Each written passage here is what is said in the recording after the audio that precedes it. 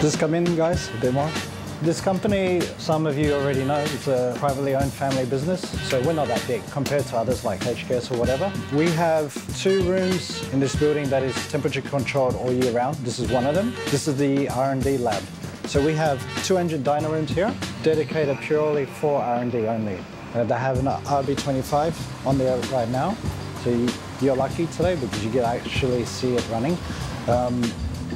This other room is just got SR in there, you can see.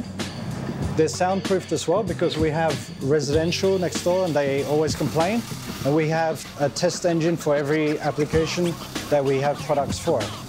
Not many companies in Japan has this setup. So you can see that there's a lot of other cables and sensors that are feeding into the engine. You don't have any problems with other interferences from the chassis or whatever. So we can put sensors and test every part of it to see where we can improve on. So that's a benefit of having an engine dyno. Take you to the next room.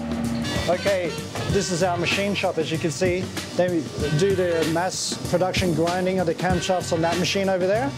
Prototypes and special ones are done on this one, which is the really old one, because this is more precise than the newer one. In this room, you can see that they do hand porting on the cylinder heads, and that's all that they do in that room. Still pretty much old school, traditional style, because our clientele base is other shops, so it's B2B. They tell us what they want, and then we do it for them. So you can see one of the brothers of the founders here.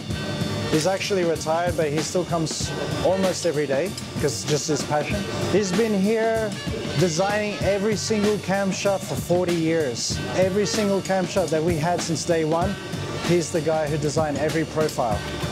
No CNC, no CAD or anything like that, just purely hand to paper by pencil.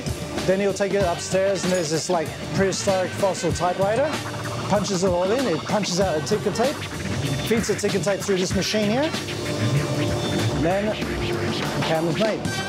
Okay, this is the other room that is temperature controlled all year round. This is where all the engine assembly gets done. They usually leave everything lying most of the day until everything is exact same temperature. Then they start measuring all the clearances and everything. And one of the main reasons is to keep consistency so they can run the tightest clearances, and the precision tools calibration is usually around 20 degrees. They log everything, who builds it, the time of the day, the temperature as well, and then every single clearance and what is used and all that. If there's anything that needs to be rebuilt later, they can refer to that shop what we used and what bearing sizes and whatnot. So they use like a brand new block, brand new cylinder head. The block is just lightly touched, just to hone, so it's not bored out the maximum, so you still have room to grow. So if there's something that you need to do later and you need to bore it out again, you still have another 2 or 3 chances before you have to sleeve it. Not everything that you'll see here is ours. Sometimes other shops who can't do it, they send it to us and we do it for them. So sometimes you'll see some used stuff, sometimes bizarre stuff like a 40-year-old car and you can't get camshafts for those anymore. Those cases is like special. Then it'll take him like 2 to 3 weeks to make just the one cam. He just gets a billet rod, just one rod, and then he'll just manually grind everything.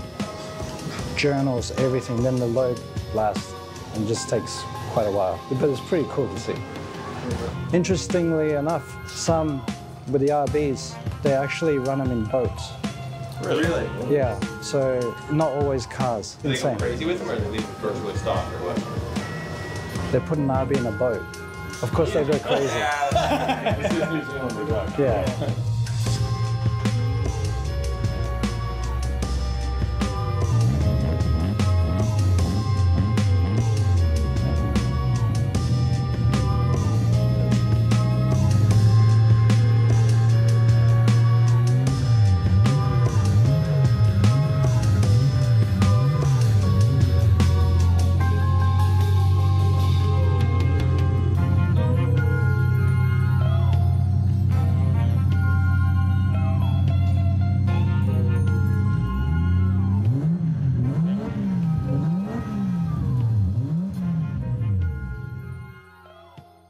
Just remember tomorrow is early, so don't stay up too late tonight because the bus will leave on time tomorrow for the auto salon.